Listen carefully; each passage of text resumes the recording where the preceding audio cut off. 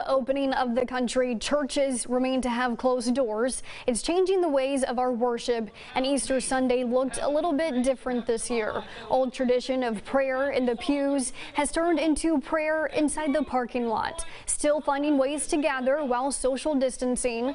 Grace Chapel hosting a drive-through service to keep their people close to God. Especially in times like these, people are turning to their faith. I think this is just one of those times that people feel like I really need to go to church. I really need to be in church, and we felt like we had to make a way for that to happen for them. The thing of sitting together and worshiping together, I think is vital to a lot of folks. Pastor Mike Davis also saying it's not just Easter Sunday that's an important day of worship. He says every day he celebrates the meaning behind Easter.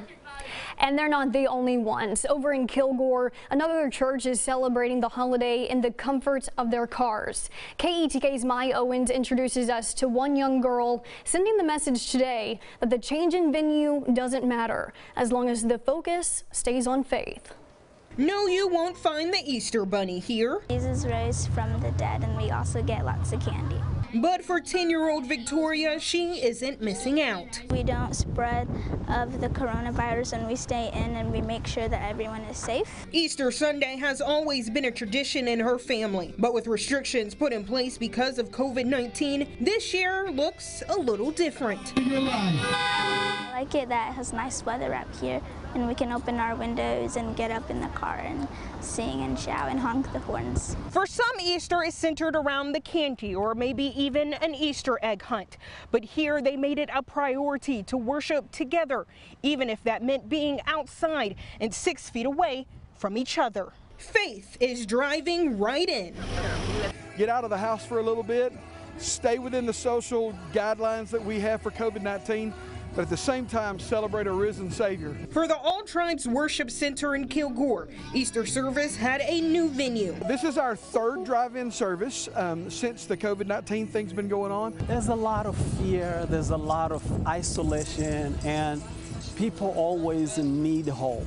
Not letting the pandemic stand in the way, Pastor McKinney came up with a social distance approach to worship, giving members of his church a way to be reminded of the Easter story. If there's no resurrection, then our faith and our preaching is nothing, is in vain. Our faith is nothing. While changes to service have come in a short amount of time, here they say their faith will outlive COVID-19. Maya Owens, KETK News. Even though there was no Easter bunny, every child left with a bag full of candy. Leaders at All Tribes Worship Center saying the church will continue with these drive-in services until they can all worship again under one roof.